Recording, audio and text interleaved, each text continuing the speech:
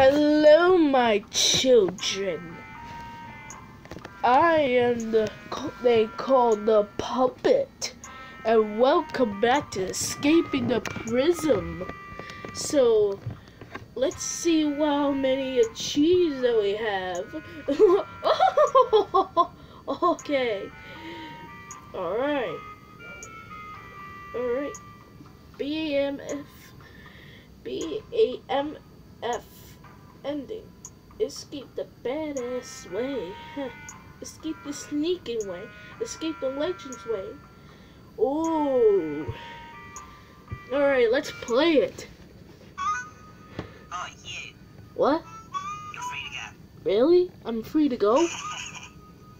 Not really. You're joking? Package. Don't get your hopes up. You've already checked it. What's gonna be in the package? Ooh. Oh, I can escape from. Let's do the teleporter. What, you already put one in or something? I'm gonna be teleported. Oh, I think I just got shotted. I think I got shotted right now. Okay then, let's use a cell phone. Oh, a cell phone. I love a cell phone.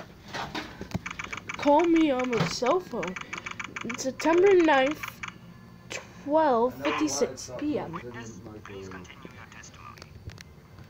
Logan, I told As you. riding alongside my partner, the armored man, suddenly spotted the bag. Okay. Got out and eventually decided to throw the bag in with the other. We didn't know there was someone hiding in there. Objection! So, the defendant crawled into that bag in order to break into the bank. Is that correct? Is it not obvious? Is it really that obvious? I have proof that the defendant didn't hide himself in that bag. Well then, what are you waiting for? Present this evidence already. Show you what? Oh. Oh, do I present? Oh. I have evidence. Is this? This is a bag. Alright, let's present. Take that! Is that the bag the defendant hid in? Yes, but there's one thing that's been bothering me. If the defendant really was hiding in this bag, then how did he tie the knot from the outside of the bag?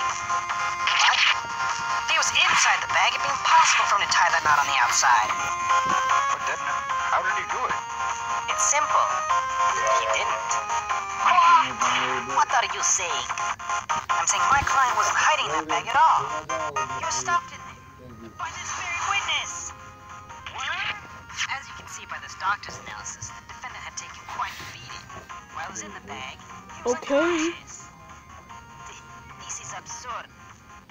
The witness was attempting to dispose of the body. He left the defendant in the bag, knowing he'd drive by it on the way back to the bank. When the witness and his partner passed the bag, he convinced his partner to throw the bag in with the others. But why would he do that? Why, to dispose of the body, of course.